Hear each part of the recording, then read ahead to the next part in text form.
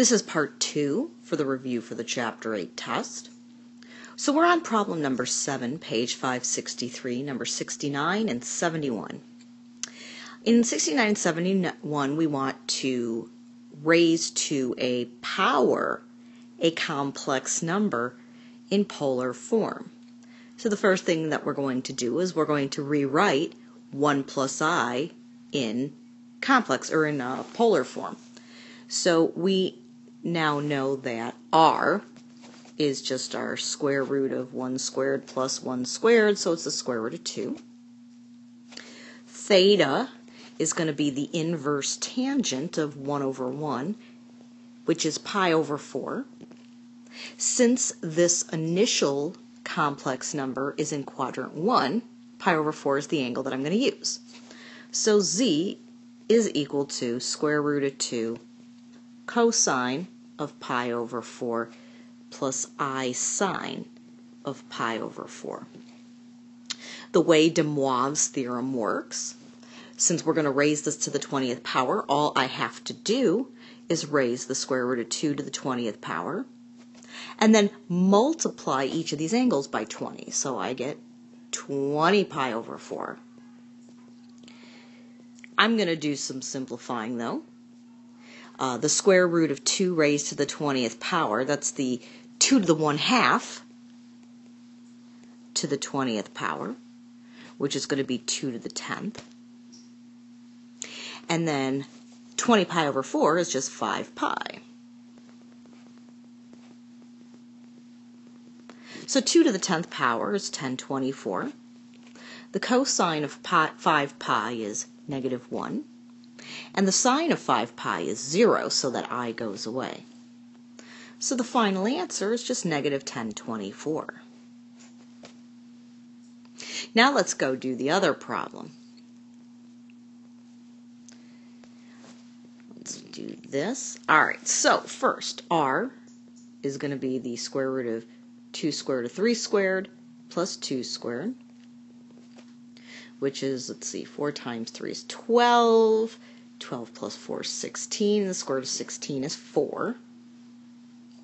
Theta is going to be the inverse tangent of 2 over 2 radical 3, which is the same as 1 over radical 3. And the inverse tangent of 1 over radical 3 is 30 degrees, which is pi over 6.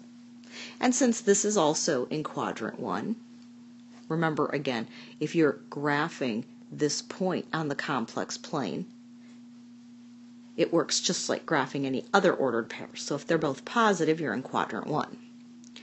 So I'm going to leave pi over 6 as the answer. So the polar form is 4 cosine pi over 6 plus I sine pi over 6. Now we're going to raise everything to the 5th power. So we're going to do 4 to the 5th, and then we're going to do cosine 5 pi over 6 plus I sine 5 pi over 6. And now we're going to simplify. Let me extend my line down. 4 to the 5th is, again, 1024. The cosine of 5 pi over 6, it's in quadrant 2, so it's negative, is going to be negative square root of 3 over 2. And the sine of 5 pi over 6 is going to be positive 1/2. Don't forget your I. Now I'm going to distribute the 1024. Well, when I do that, I'm going to get negative 512 square root of 3, because 1024 divided by 2 is 512, plus 512i. And that's all that I can do with that answer. In problem 8, page 563, number 81 and 82, we want to find the square roots of 4, the square root of 3 plus 4i. In number 82, it's the same complex number, but we're going to find the cube roots. So it's going to change the problem a little bit. So for this one, we're going to find the square roots, which means we're only going to find 2 answers. Again, we're going to start this like all the rest of the problems. First, we need to find r. And we're going to find out that when we square this, we get 48. plus 16, which is 64, and the square root of 64 is 8. And theta is going to be the inverse tangent of, again, 1 over the square root of 3. And since this is in quadrant 1, we already know that answer is 30 degrees, or pi over 6. So the polar form is z equals 8 cosine of pi over 6 plus I sine pi over 6. All right, so now the way that this one works when we're finding the square roots, we're going to start by square rooting 8. And then we have this little formula for the way that the angles work. It's always the angle plus 2 pi over n, where n is the root. So we're going to do pi over 6, I should put a k there, plus 2 pi times 0, which is going to be 0, divided by 2. And since this goes away, we have pi over 6 divided by 2, which is not pi over 3, it's pi over 12. So when k equals 0, we're going to get cosine of pi over 12 plus I sine pi over 12. Since pi over 12 is not one of our special angles, we're not going to be able to get the exact answer. So we're actually just going to leave this as 2 radical 2, because that's what the square root of 8 is, cosine pi over 12 plus I sine pi over 12. So now when we go do k is 1, I'm going to come back up here. Now we're going to change this to 1. So we're going to get pi over 6 plus 2 pi. Pi over 6 plus 2 pi is going to be 13 pi over 6. And 13 pi over 6 divided by 2 is 13 pi over 12. So the next one is going to be 2 square root of 2 cosine 13 pi over 12 plus I sine 13 pi over 12. And that's all we need to do for that problem, because all we needed were the square roots.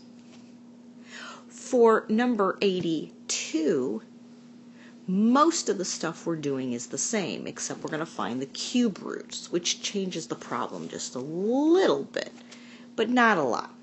So this is our complex number, 4 square root of 3 plus 4i, where we already know r is 8 and theta is pi over 6. But since we're finding the cube roots, we're going to be doing this, and we're going to be dividing by 3. So we're going to start with pi over 6 plus 0 divided by 3, which is going to give me cosine of pi over 18 plus I sine pi over 18. Also, not a special angle. It's just that this time the cube root of 8 is 2, so it's going to be 2 cosine pi over 18 plus I sine pi over 18. That's what you get when k is 0. When k is 1, now we're going to go back and we're going to change this to 2 pi. So I'm going to get 13 pi over 6 divided by 3, which is going to be 13 pi over 18.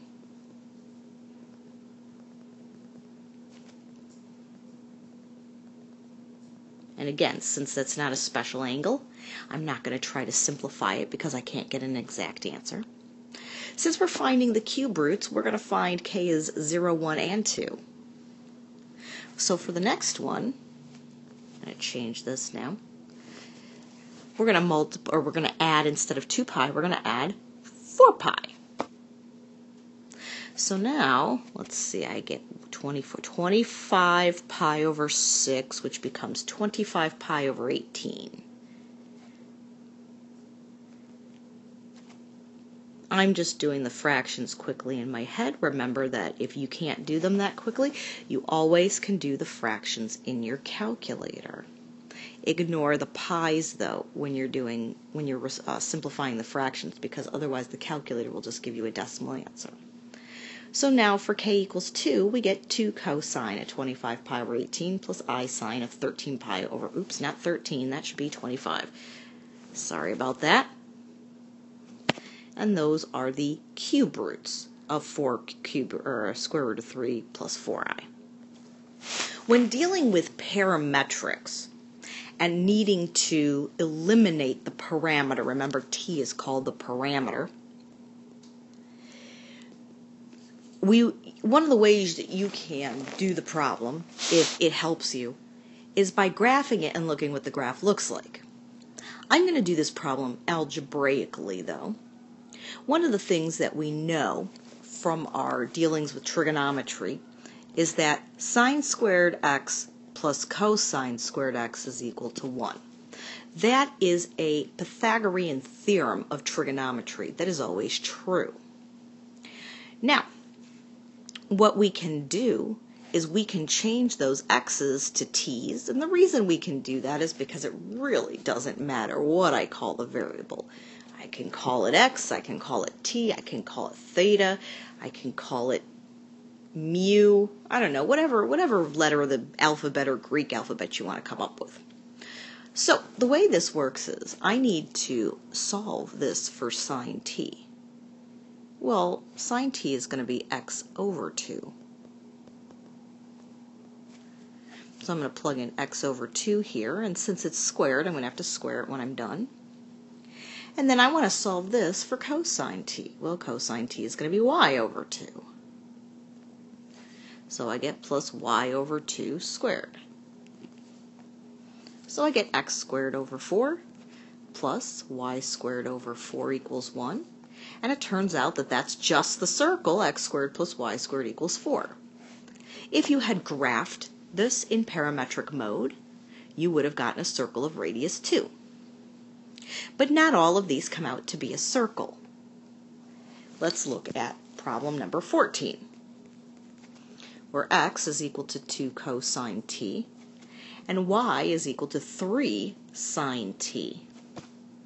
You'll notice that in the previous problem, the number being multiplied by the trig function was the same for both x and y. But, down here, they're not the same. And if you kind of remember how this worked in class, you're going to realize right away that it's going to be an ellipse. You could graph it in parametric mode and figure out what the answer is. Now, that trig identity that we're using, it doesn't matter if sine comes first or cosine comes first. There's no rule that says which one comes first, because addition is commutative, so it doesn't matter in what order you write this. So cosine t is actually going to be x over 2, and sine t is going to be y over 3. So we're going to find out that this is the equation of the ellipse, x squared over 4 plus y squared over 9.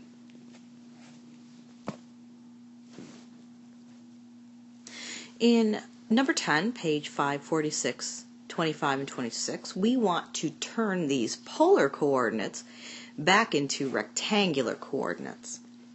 The formula for turning polar back into rectangular coordinates is x is equal to r cosine theta, and y is equal to r sine theta.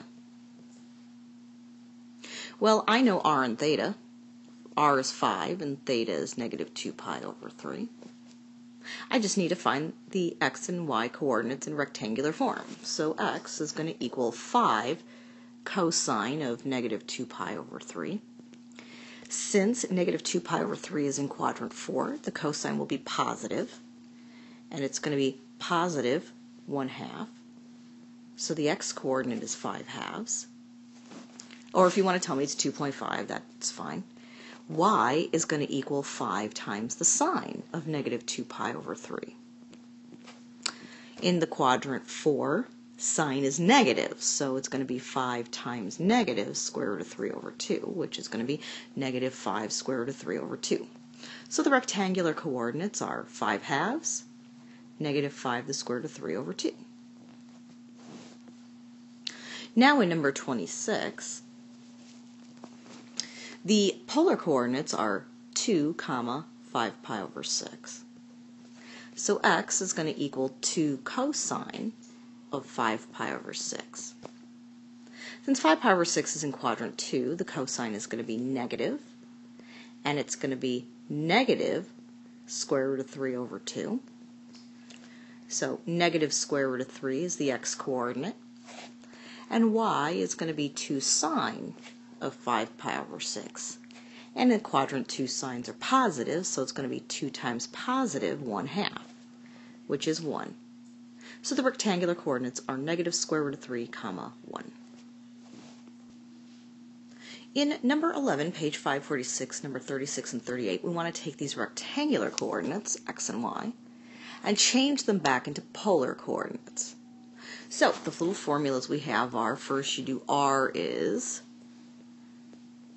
the square root of x squared plus y squared. So I'm going to get the square root of 27 plus 9, which is the square root of 36, which is 6. Before I go find theta, remember to ask yourself what quadrant you're working in. This is in quadrant 4.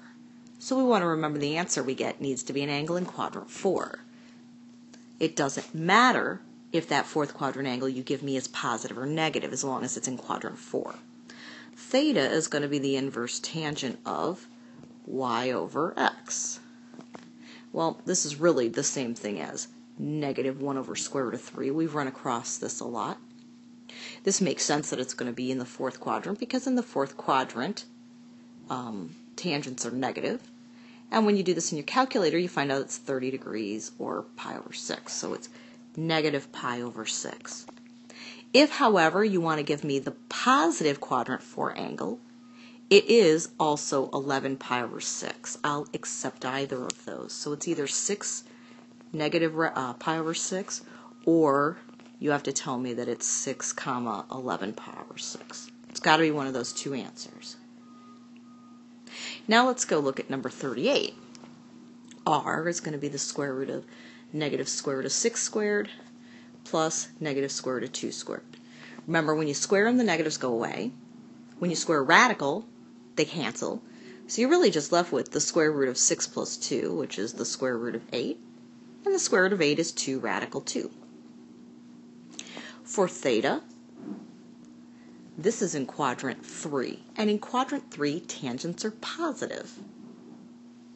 So you're going to get negative square root of 2 over negative square root of 6. And those two negatives cancel.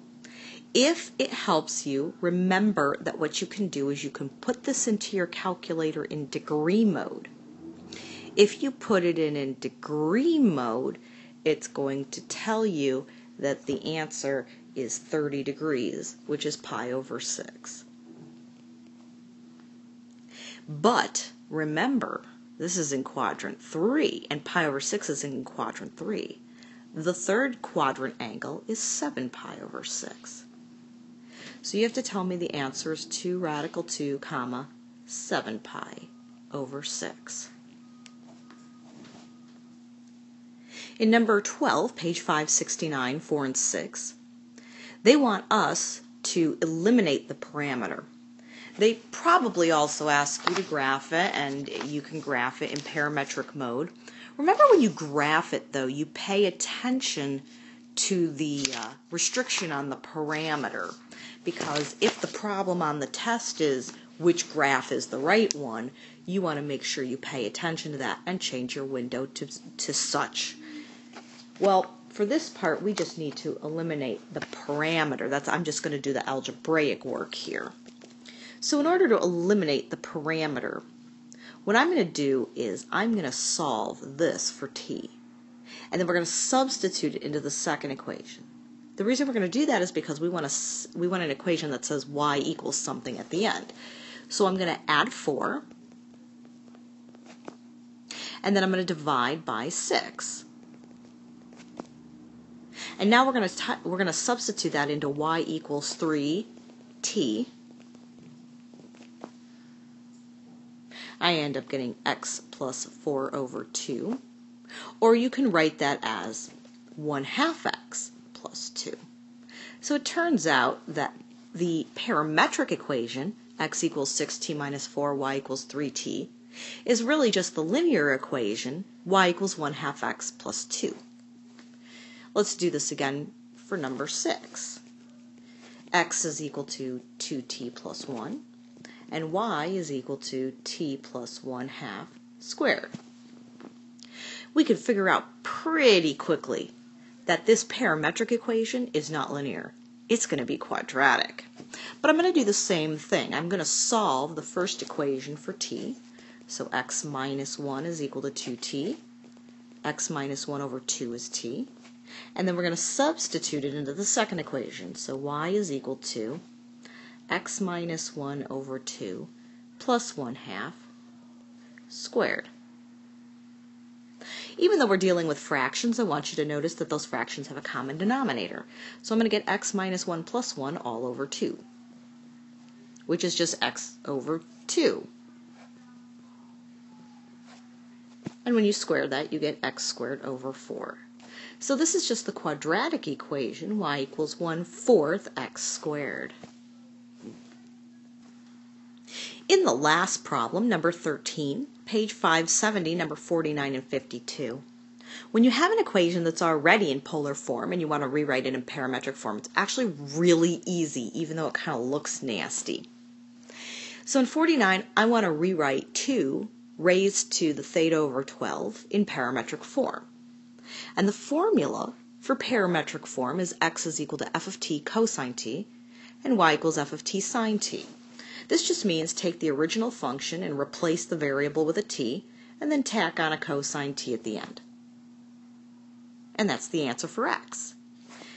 This one, for the y coordinate, it's going to be f of t sine t. And then if you want to know what that graph looks like, you graph it under these restrictions. Remember, this parametric equation, if you graph it, should have the exact same shape as this polar graph, and we know how to graph both. So now let's very quickly do 52. R is equal to 2 raised to the sine theta. So x must be 2 sine t cosine t. Y must be 2 sine t sine t. And that's it. And again, that graph of that parametric equation should have the exact same shape as the polar equation 2 raised to the sine theta. And that is the review for Chapter 8.